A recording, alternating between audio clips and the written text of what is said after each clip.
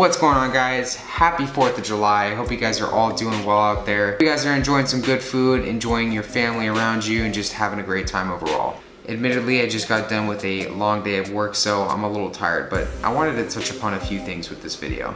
Now, every single year on the 4th of July, Nathan's hot dog eating contest happens. Now, for those of you who aren't really aware about competitive eating or really what goes on in the world of competitive eating, this is essentially the Super Bowl of competitive eating. Joey Chestnut took back his title and ate 70 hot dogs. Absolutely mind-blowing. So, big shout out to you, Joey, great job. My boy Matt Stoney came in second place with 51, I believe, but absolutely amazing job on his part too. And also a huge shout out to a loyal subscriber, Sophia. Guys, go check out her channel. Link will be in the description.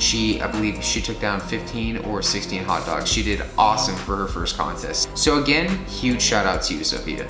Now, a lot of people have been asking me, I've been getting messages all day, Snapchats and everything. Erik, why didn't you do Nathan's hot dog eating contest? I'm watching it right now and you aren't up there. Quite clear, everybody, there's a lot that goes into the answer to this question. Now, since I get asked this a lot, I will let you guys know I have a full-time job. YouTube isn't essentially my main source of income. I work full-time in a bicycle shop, and essentially it's just me and my manager running a bike shop, and you know, we're open 7 days a week, and obviously on the 4th of July as well. So this is something that, I mean, I have a big boy job, so I have to be there too.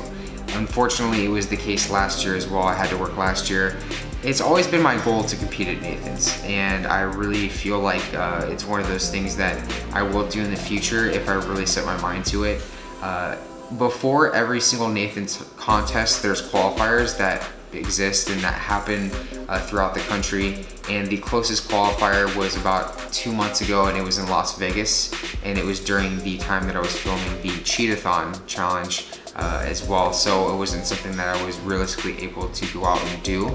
And I feel like if I were to go next year and really build up my capacity a little bit more, I would do pretty good, possibly even qualify for it. And I feel like I actually probably could have done it this year. Probably could have qualified for it. Would I win Nathan's? Of course not. Probably not. Well, no, of course not. But now would I do Nathan's for the experience? Definitely. There are so many awesome people that I've met in Major League Eating in the MLE. Totally would do it. Now, on the other hand, would I do Nathan's consistently and be a part of all of that?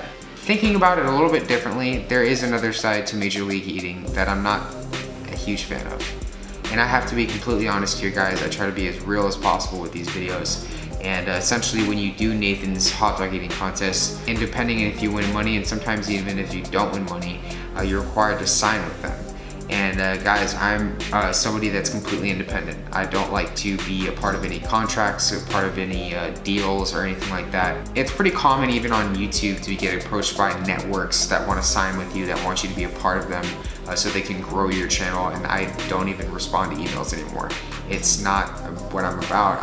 I'm just me. And I don't want to be a part of anybody's contract or anything like that. Essentially, when you sign with MLE, it can be an awesome experience as well. For people that don't have full-time jobs and are able to travel that much, I mean, I work full-time, I go to school, I have so much other stuff going on, just like YouTube and everything like that. And if I did sign with them, I wouldn't necessarily be able to do YouTube like I do YouTube. I wouldn't necessarily be able to do restaurant challenges. Essentially, your freedom to do all this stuff is a little bit restricted. So that's why I didn't do Nathan's this year. And I'm sorry to disappoint a lot of you that were expecting me to be up there, but if I do decide to do it next year, then I'll do it next year. That's just where the cards lay right now. Pretty amusing to see that Peta actually stormed up on stage and tried to disrupt the actual contest itself.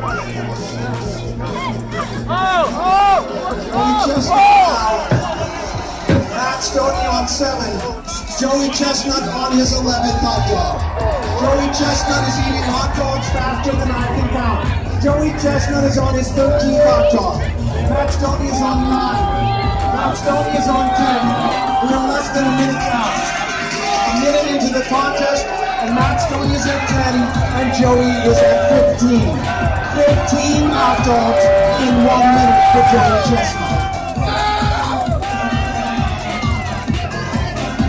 It's actually something that was amusing, but also had me raising my eyebrows. For Peta, I'm not gonna say I'm not a huge fan of them or that I dislike them. I just mainly dislike their methods of getting their point across. Throwing flour on people, and in this case, running up and onto the stage and tossing over plates and squirting blood all over people is just not the way to get your point across, in my opinion. I feel like there's better ways to get your point across, to spread your message, to engage in healthy and civilized protest. And this just wasn't one of those ways. And for me, there's a lot that's actually gone on too in the past that's actually been 1,000 times more extreme than this. I mean, if firebombing animal research facilities is a way to get your message across, sorry, I just don't agree with it. That's just my own personal opinion. The overall message itself, I can definitely agree with, and I can definitely see eye to eye with them, just not in that sense. So it's been about a month since I last did the 50,000 calorie challenge, and to be quite honest with everybody, I've been enjoying life. I've been focusing on me. I've been trying to do a lot of self-exploration. That's why I've begun this whole self-experiment thing within myself to kind of just take some me time and relax. Granted, you all have pretty much come to my channel for different things. The majority of my subscribers are mainly here for food challenges, and then again, there are some of you who aren't here for food challenges. That's awesome too. For me, I always will have a passion for competitive eating, for just eating a lot of food, passion for food in general. And right now, I definitely feel like a month break was good for me. But I'm gonna let you guys know, I have something very big coming up within the next few months. Something, I'm gonna say even bigger than Nathan's. And of course, guys, expect a challenge very, very soon. I suggest tuning into my live streams that happen every Wednesday and Saturday night. I just might reveal it pretty soon.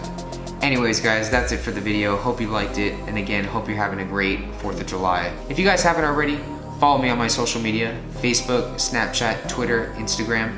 You know the drill. And if you guys haven't already, give the video a like. Don't forget to subscribe and stay tuned for the next one. Thanks again for watching, guys. And go ride a bike. Vegeta, what does the scouter say about his power level? It's over 9,000! What, 9,000?